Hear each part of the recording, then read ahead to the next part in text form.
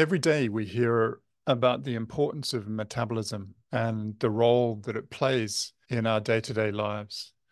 There's a lot that we're learning about the way metabolism changes, both over time as we age with disease, but in particular in people that are above a healthy weight, and the importance of both diet and exercise to changes in metabolism. There's a rapidly emerging field in science called metabolomics that has the potential to really change our understanding of biology, health, and of disease. And today we're going to talk about that particular type of science and the understandings that we might be able to gain as to the way we change with diet and exercise, particularly as it relates to people with osteoarthritis. And we're privileged today to have an opportunity to speak to Ron June, a professor and bioengineer based at Montana State University, and also Hope Welhaven, a recently graduated PhD student at Montana State University, about the role of the metabolome in osteoarthritis. Hello, Hope, Ron, welcome to the show. Thank you. Hello. It's good to be here. It's a great pleasure of mine. You've got a beautiful backdrop there, Ron, and so hopefully at some point in time I'll get to come and see the thing in real life, and you can explain what I'm talking about in a moment. But I guess before we digress too much further, in the first instance, Hope, if you don't mind, can you just share with the listeners a little bit more about your background and what a typical day looks like? Yeah, absolutely. So recently I actually defended my PhD back in March and graduated this May, actually about 2 weeks ago, which is really exciting. So my days have looked a Congratulations. lot different recently, a lot of relaxing since I've been done. But usually I'm in the lab where I'm in Dr. Ron June's lab, where I focus on osteoarthritis or OA. And we specifically look at the metabolism of the disease. And so that's kind of been my bread and butter the last few years. And so usually my typical day to day, I can either be found in the lab or analyzing a lot of data. So yeah, that's a little bit about me. Wonderful. Now, I'm hoping at some point in time we're going to talk about the effects of gravity, but before we get onto to gravity, Ron, can you just tell us a little bit about your background as well? Yeah, so my undergraduate degree was in engineering sciences with a focus on mechanics. And to be honest, I thought that almost to the end of my undergraduate studies, I was going to build nuclear weapons for a career because I thought that was one of the most challenging things you could do with that type of degree. And then I took an elective in biomedical engineering and realized that a career in biomedical engineering might make me feel a little bit better about myself. And so then I went to grad school in biomedical engineering. I did a lot of cartilage biomechanics work as a grad student.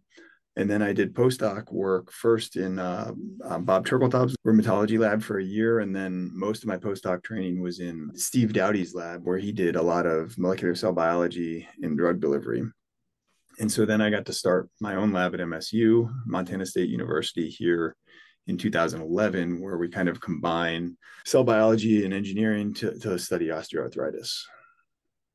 Superb, superb. And Ron, again, without giving away too much political persuasion, I'm not sure if you've watched Oppenheimer, but I would have thought we have enough nuclear weapons, don't you think? There are a lot of nuclear weapons out there, and yeah, I'm glad I'm doing what I'm doing. I'm glad you're doing what you're doing as well. Now, Hope, when you're not at work, slaving away there, what do you like doing? That's a good question. Well, you could probably find me like a lot of people in the field, a lot of us ortho people, I feel like are all pretty active and love sports. So I'm a washed up college athlete. So you could usually find me either on a run, walking my dog, hiking, and doing pretty much anything active, or probably watching some type of sports game, whatever's going on there. But usually pretty active, whether that's myself or watching other people be active by watching sports. So yeah. And if you had to choose a favorite sport to watch, what would that be? I feel like lately, of course, it would be women's basketball in light of Kaylin Clark, absolute stud, as well as the Yukon basketball team. Paige Beckers is one of my favorite players because she also tore her ACL, but definitely women's basketball. But I'm super excited to watch the Olympics this summer. And is when you say you're a washed up college athlete, that was track though, right? Rather than basketball? Correct. Yeah, I was a track athlete. I threw the javelin. That's always kind of one of my fun facts. Hopefully we have shoulder osteoarthritis figured out pretty soon because my shoulder is pretty hurt after that. But yeah, I was a track athlete all throughout college. Fantastic. Yeah. For reasons that I don't completely understand, there's actually a couple of good javelin throwers down in Australia as well that have done particularly well Yeah, internationally. Yeah. it's a super fun event. Really, really fun. Yeah. Yeah. Wonderful. Now, Ron, what do you like doing when you're not at work? So I like spending time with my family. I've got three kids between the ages of 12 and 16, and so they're a lot of fun. And then I do a lot of, outdoor sports, and so I love to ski. Since moving to Montana, I've gotten into bow hunting, and we actually have a small herd of pack goats for pack trips in the mountains, which are a lot of fun too. Just explain that a little bit further, because obviously we're not familiar with goat packing, but what Yeah. is goat packing? So traditionally, right, a lot of people in the American West will use horses or donkeys as pack animals, and those are great animals, but they require a lot of feed and care. Goats, on the other hand, cannot carry as much weight, but they're much more agile, and they can eat almost anything. And so there are pack saddles that have panniers on them that you can load with your sleeping bag, your tent, your food, and they will, honestly, now that they're well trained, they just follow us in the mountains, which is great. And so, you walk up the trail, the goats follow you, you can set up camp, you tie up the goats, they eat whatever's around them, and it's a great way to see the mountains with I think they're fairly docile animals, which is I appreciate compared to other large animals like horses. That's amazing. And do the national parks let you walk around with goats in the national parks? So that depends on the specific national park. Unfortunately for Right. us, the closest national park is Yellowstone, and they don't allow goats right Right. now. But in the US, there are many different flavors, so to speak, of public lands. And so on national forest, as well as most of the Bureau of Land Management land, which is a lot in Montana, you can take goats, which is great. Wow. Fantastic. Well, just by way of disclosure, my favorite national park in all of the US, having lived there for about 10 years, is Glacier. It's spectacular. For anybody who hasn't been there, I'm not sure whether you guys have, but it's amazing. Oh yeah, It's it's gorgeous. Yeah. awesome. Yeah. Yeah. All right. Now, obviously we could probably spend all day talking about that, but just before we flick on to the questions about the topic, just 5 words that you think aptly describe yourself. Yeah, so that's a really good question. It's a really hard question. And I actually asked some of my friends and family because I had such a hard time with the question. And a lot of people described me as being very creative, hardworking, pretty clever, passionate, as well as inquisitive. I think that would be five. Wonderful qualities. And Ron, how about you? I would like to think that I'm thoughtful, creative, hardworking. I think resilient is probably a good word to describe me. And then I would also say optimistic. I think there are great things ahead of us. Oh, for sure. Yeah, I think in research and in life, you have to have a decent dose of optimism. Otherwise, there is, the perception that there's a lot of headwinds. But, I guess I wake up every day grateful that, I've got another wonderful day to look forward to. All right. Now, obviously, this was stimulated by a preprint that I saw come across my desk from the idea study. But I guess before we get into the main contents of the study, primarily because I think a lot of the terminology here may lose our listeners if we don't explain it adequately. Ron, I'm wondering if you can, in the first instance, just tell me a little bit about what is the metabolome? Yeah, I think that's an important and a wonderful question. I think it's great to get started off by explaining kind of the basis of this study. So the metabolome is the collection of small molecules that are found within some sort of biological system. So, right, humans have many different metabolomes. There are different ones for our muscles versus, our cartilage versus our bone versus the synovial fluid in the joints. There are also metabolomes for bacterial systems and a lot of other ones, but they're the collection of the small molecules that is maybe, if we're thinking to chemistry, the reactants and products that make up a broad array of the biochemical reactions that are the fundamental chemistry of life. And so when we do metabolomics, we measure large numbers, thousands of these molecules at one time. And so metabolomics is the relative newcomer in the omics space. And so for listeners who've heard of maybe other techniques like proteomics and genomics have a little bit of an easier time with their data analysis. Unfortunately, in metabolomics, there are some technical complexities that require additional steps to analyze the data.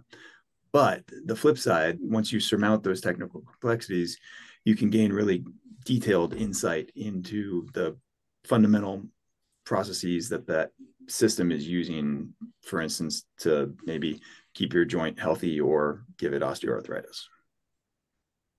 That's fantastic. And, from a skill set perspective, obviously sounds incredibly complex, but presumably you have to have a reasonable grounding in chemistry, handling big data.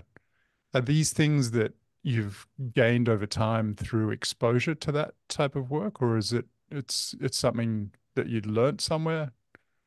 So for me, when I was a postdoc, UCSD was a wonderful place to be a postdoc. And one of the leading metabolomics labs is at the Scripps Research Institute. And they put on a bunch of free training seminars for postdocs and graduate students that I happened to attend when I was a postdoc. So that kind of, whet my interest in the topic. And then when I was learning about Montana State University, it turns out that we actually have an outstanding mass spectrometry core facility. And so you need some fairly high horsepower instruments, the mass spectrometers, to do this. And so we happen to have those. And so when I realized that, I figured I have to really jump in head first, because I think it was, for me, the reason we got into this was because of the power of the technique in terms of describing what's happening in our joints. But it does help to have some background in kind of big data or higher dimensional data analysis, statistics. And then there's a lot of fundamental chemistry and biochemistry that help to do the experimental part of things and interpret them. Yeah. And just by way of background for the listeners, how long does that process usually take? So you've obviously said, there's this tool here. It looks fascinating. I want to dig in. How long does that process take from then until now to, I guess, acquire the skills and knowledge and technique to have that? Yeah, so I'll start just quickly here. So the very first data set we collected, we had to write all of our own code to analyze it from scratch. And that took about 3 months to do the data analysis. Now, with the code that we've got in the lab, what we did initially in 3 months, we can do in probably just an hour or two. And we also have additional tools that we get more out of the data now. In terms of training people, I would say it takes students to get very good at it. It takes at least 6 months, but within just a couple of weeks, I think now they can begin learning about their data and performing independent analyses. But Hope has a lot more to say about this, I'm sure. Yeah, so I just think about my personal experience with our research and specifically with metabolomics. So I started doing metabolomics when I was an undergraduate researcher. I started when I was a junior in college in Dr. Alyssa Hahn's lab. She actually got her PhD from Ron as well. And so that's when I got exposed to it and I started doing the data piece there. And so that was in 2018. And so that was 6 years ago. I would consider myself an expert now. I probably would have considered myself an expert, in like 2020, but I think with this specific technique and data tool and kind of this perspective, you can really learn something almost every day, every month, every year. And it also is a very dynamic field right now. It's booming, very, very, very much just exploding. And so I think as a researcher in the field, we as a whole are really learning more and more every year. And so that's really exciting. It's a really cool place to be. So I think after 6 years, I would consider myself an expert, but that could really be different depending on also your access to things as well as your resources, like Ron mentioned. But I think something for the listener to recognize is that, it's really easy to get into the nitty-gritty chemistry like we're talking about. However, we use a mass spec, like Ron mentioned, and people don't realize this, but mass specs are actually a key part of society. Mass specs are almost in every single hospital. They help us look at, let's say, a blood sample from a baby that's born. We can then look at their blood for different indicators of disease using mass spec. Mass specs are in space, they're in airports. So really they're everywhere, but we just don't really notice it. And so I think people like us totally see it. However, they might be around you more than you think. So that's a really exciting thing to also notice and recognize. Yeah, fantastic. And hopefully that gives people a better handle on the technology and what's involved in what you've just done in this study, because obviously we're going to highlight one example, but there are obviously huge opportunities for exploiting this particular methodology elsewhere. Now, I guess I got stimulated by this particular paper because I think this is probably the pivotal weight loss study that's out there. And so we're going to be focusing now a little bit on the IDEA study, which was led by Steve Messier and the group at Wake Forest. And for anybody who's unfamiliar with it, the bottom line findings were that if you lose about 10% of your body weight through a combination of diet and exercise, you can get a symptom improvement of about 50%. But mechanistically, there's a lot of things that we don't necessarily know about what's going on. And so Hope, I guess with that prelude, can you just tell us a little bit more about what you found in the recent study? Yeah, so like you mentioned, the purpose of this whole project was really kind of an offshoot of the overarching IDEA trial. And so, we know that a lot of the times patients are told to lose weight when they are diagnosed with OA or have very severe symptoms. And as many of us know, we can do that in very different ways, like you mentioned, through diet, exercise, or combined diet and exercise. And so while we know that this is something that, patients aren't being told, our goal was to kind of work with Dr. Messier as well as Dr. Lozier to really see what are the actual metabolic mechanisms, and really what is kind of happening at this really tiny level that Ron mentioned. So really, going beyond this idea of weight loss as well as symptoms, but really seeing if there are any differences that are caused by these specific weight loss interventions at this small level. So overall, we found that our pilot analysis really aligned with the overarching trial, that we see that there are a lot of metabolic differences between our three groups, which again were diet, exercise, or combined diet and exercise. And while all these patients had OA, and had very severe disease, and they also were different ages, different BMIs, as well as an even ratio of males to females, we see that there are a lot of differences between these three intervention groups. And some of these related to things like vitamin, metabolism, lipids, amino acids, as well as a few others. And so this was really, really exciting to see that, we really see a lot of these differences between these three types of interventions that are all considered weight loss interventions. And something that was really exciting to us too is that we also saw that there were a lot of male and female differences. And more so, we saw that these male and female differences really kept coming up even within their intervention group, AKA males that were just part of the exercise group look very different from females that were in the same exercise group. And so that was really exciting for us as well. Now, I recognize that it's a very small sample, but when you just extrapolate a little bit further on that comment that you just made about males in the exercise group, what are you saying? Yeah, so we did only have 30 patients in our pilot trial. That was kind of an offshoot of the whole IDEA trial. And we did collect 3 time point samples from them, which I forgot to mention, at baseline, 6 months, and 18 months. And so we looked at kind of what metabolites or what patterns are changing over these 18 months. And more so, we found that essentially the metabolome of our males looked very different from our females out of all 30 of our participants, as well as when we broke it down by their intervention group. And so this was kind of shocking to us that, if you have a male that's on the same intervention as a female, you might expect them to look alike within their intervention group. However, they didn't. And so this really supports the notion that, one, osteoarthritis is a lot more common amongst females, and they often experience more severe OA. However, we don't know much about why that is. And so that's something that Dr. June and I are very interested in. And so this study kind of further excited us to really look into differences between males and females, especially males and females that have OA, as their prevalence is very different.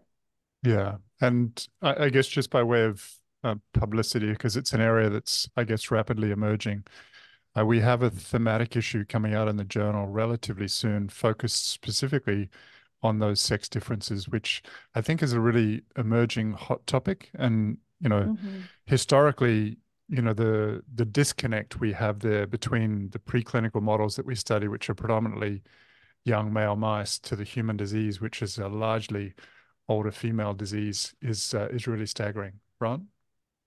Well, and Hope's perhaps being a little modest there. She published another paper in OAC a yearish ago, looking at the synovial fluid of patients after various injuries to their knees that was collected at the time of arthroscopy. And one of the really interesting findings from that study was that we found a difference in a fatty acid called servonyl carnitine, which appears to be metabolized differently between male and female patients, suggesting that potentially some of the cells in the joint are using different fuel sources, which I think could have, if we can repeat that in other cohorts, that could have pretty interesting downstream effects, both in understanding what's going on in the pathophysiology, as well as potentially different, indicating different treatments for men and women. Fantastic. Hope, did you want to expand on that?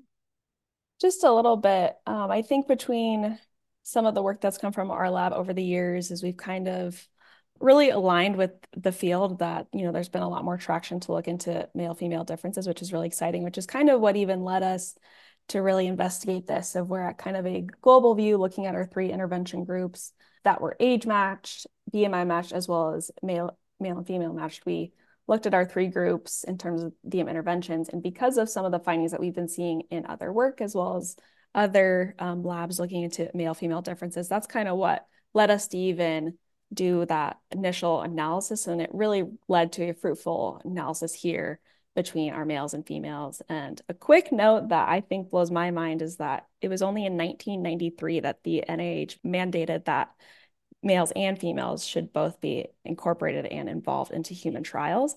And nothing like that has happened in the animal space. And that's for all fields, not just the ortho field and things like that. And so I think it's really important to note that 1993 was not that long ago at all. And hopefully a lot of this work, as well as work by others, really helps and kind of incite some change on that front too. Exactly. Yeah. It's sorely needed. So Hope, back to the topic at hand, and obviously particularly as it relates to this study and gaining further insights on some of the changes that you've found. Can you just tell us a little bit more about the insights that you've got there around systemic metabolism? Yeah, so with our 3 intervention groups, I'll start with the diet and exercise group. So this was the group that I would say, quote unquote, performed the best in terms of the overarching idea trial. They lost the most weight.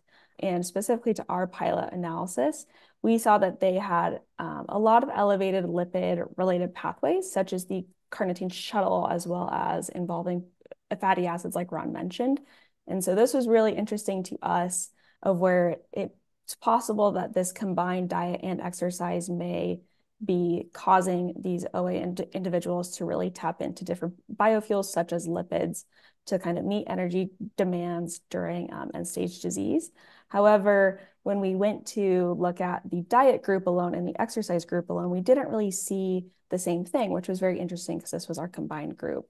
So in our diet group alone, we saw a lot of energy-associated pathways, such as glycolysis, which many people maybe have heard about. And so these kind of energy pathways were very interesting to us. And it's possible that the diets that these individuals were on, being in the diet intervention group, could cause them to use kind of different metabolic mechanisms, such as these energy ones, to really kind of fight OA, or kind of how they just are metabolically active during this end stage disease. And then lastly, in our exercise group, we saw a lot of anti-inflammatory effects. And this has been well documented that exercise has been shown to have a lot of anti-inflammatory effects. So it was very exciting to us that we saw this at the small level of the metabolome, and a lot of amino acids popped up. So these are the building blocks of proteins. And we saw some of these amino acids have been found in another kind of offshoot or pilot trial that was associated with the IDEA trial already. And a lot of amino acids have gained traction in the field of OA, and that these could be potential metabolic markers of OA. And so it's very interesting that these markers really came up in our exercise group. So all in all, that was a ton of information. But really, we found that there were kind of distinct metabolic themes that were associated with each intervention group, and that they were really different from each other, of where some of them had lipids, some were more focused on energy, and others were more focused on amino acids. And so this was really interesting to us because, again, all these individuals had OA, and all of them were assigned to a type of intervention group. And so it's also possible that this is something to consider as a patient, as well as doctors that are kind of recommending people to lose weight. And it's possible that different weight loss measures will also work differently for different people, as we see here being on combined or just diet alone or exercise alone. Yeah, and I think it's important to state that all three of the groups that were involved in the study all improved as far as their symptoms are concerned. But at least from a diet and exercise perspective, that group appeared to improve more than others. And we do have at least a little bit of insights, both from this study, but also from previous studies about the benefits as far as inflammation is concerned. But Hope, I just wonder, and again, if I'm extrapolating too far, is there any merit or benefit from the metabolic changes that you saw, particularly as it relates to energy use, comparing the diet to the diet and exercise arm to suggest that there's a preferential change in metabolism that might favor one group over another? So that's a really good question. That's something I have really thought about a lot, especially when we were writing up this paper. Unfortunately, one of the limitations in our eyes is that we don't have samples from healthy individuals, as well as OA and individuals that weren't on any type of intervention.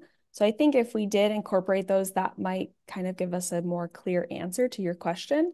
I also think it is very important to consider, again, maybe individuals might enjoy or be more successful at losing weight with different interventions than what they were assigned. So I think those are really key things to consider. But through my eyes as a biochemist, we see that the combined diet and exercise group lost the most weight, and they looked very distinct from the other groups. So I think just with that knowledge, of course, it would be great to combine both diet and exercise to lose weight effectively. And that's been very much, I would say, kind of preached to a lot of people in various fields, as well as kind of over time, that in order to effectively lose weight, you have to lead a very healthy lifestyle as well as be active. But purely from a biochemist point of view, it's really hard to say which one is better. But because they lost the most weight, I would probably pick that intervention. Yeah, wonderful. Now, Ron, whether it be through diet and exercise or diet alone, but I guess one of the other areas that's rapidly exploding at the moment is the use of pharmacologic agents to assist with weight loss. What we're seeing, at least experientially, is that a lot of people, when they're on these things, do well, but when they stop, they may not necessarily do well. Are there any insights that you can give us about the durability of these metabolic changes? So in this study, there was a terminal 18-month time point. So I should start out by saying we don't have any insight into that. But my suspicion would be that, if patients were to revert to their pretrial diet and pretrial perhaps lack of exercise, that the changes would not be durable. However, of the changes that we see afterward, and I would love to someday convince a funding agency to fund a study like this, we could potentially separate the changes into durable versus variable or transient changes by, say, sampling every week, for instance, to see what that transient population of metabolites is and separate them from the durable ones. And that we don't have that data yet, but that would, if we can do that someday, I would really like to see which ones truly are durable, which would provide more insight. And remember here, we're looking at the metabolites from the serum of these patients. So these serum metabolites are kind of representative of metabolomic changes that are happening in the circulation systemically. And I think as an osteoarthritis research community, we still have a lot to learn about the interplay between systemic factors and local factors in the joint. And so there's still a lot to learn, but this is at least a starting spot. Yeah, no, and it's a great starting place. Now, Hope or Ron, do you have any other comments that you want to make about either this study or metabolomics in general before we get on to a few other closing questions? I think one thing to point out too is that I was just thinking about the many, many Excel files that we have for the pilot trial as well as the overarching trial. So, like I mentioned, we had samples from these individuals at 0 or baseline, 6 months, and 18 months. And in a few patients, we saw that they did really well from 0 to 6 months. They lost weight as well as in the overarching trial. It's not surprising that we can do something for 6 months and feel pretty good about it. However, from the 6 month to 18-month time point, from our pilot analysis, a lot more patients didn't lose weight as rapidly or even gained weight. So while their net weight loss over 18 months, they did lose weight. However, we did see that in our data that they kind of had a bit of a harder time kind of maintaining this weight loss from 0 all the way to 18 months. And so one of the things that we did is we did look into changes in the serum metabolome from 0 to 6 months, as well as 6 months to 18 months.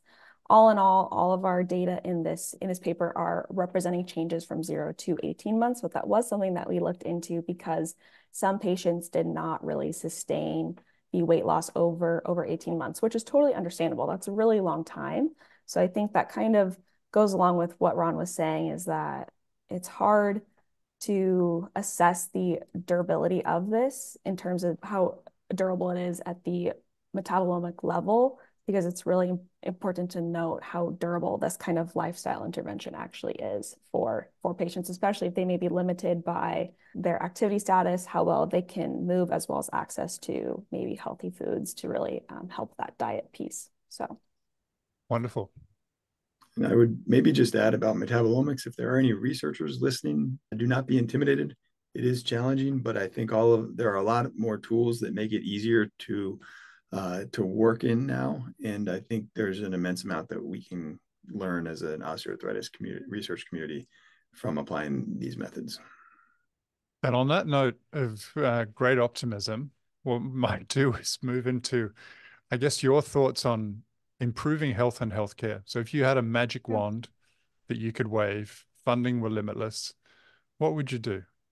I mean, I really think that one thing we did learn from the IDEA trial is that if we can provide some education for patients on the benefits of weight loss and exercise, they will feel better. So I would say, eat well and move your joints every day, and your joints will thank you. Yeah. It's a great place to start. Hope? Yeah, so I think you made a good point, at least if like funding weren't a problem, then that would obviously be great. I think this paper, as well as the overarching IDEA trial, really shows what we can do when we have funding to really do these large scale investigations that involve multiple patients, multiple time points, getting their x-rays, pain measures, blood samples, urine samples, everything. Like these patients that were in this trial were amazing because we have so much data on them, so many samples, things like that. So that's amazing. And so I think this just goes to show that in a perfect world, the sky is the absolute limit. I think my best advice for patients out there is to, one, be your own advocate, and two, really get in touch with local or state representatives to really increase awareness, as those individuals can really lobby and advocate for more ortho and funding in general for science. And so, of course, that kind of doesn't really answer your own question, but I think in all reality, we really need to focus a lot of our efforts there as a field, as well as at the patient level, to really help people understand that this is a major problem and we need funding to really make a huge difference. But at the patient level, advocate for yourself as well as for ortho research. Yeah, there's a little bit that everybody can do there, but I really hope they pay attention to you, particularly from an advocacy and funding perspective, Hope. Now, why do you do what you do? What's the primary motivation that drives you?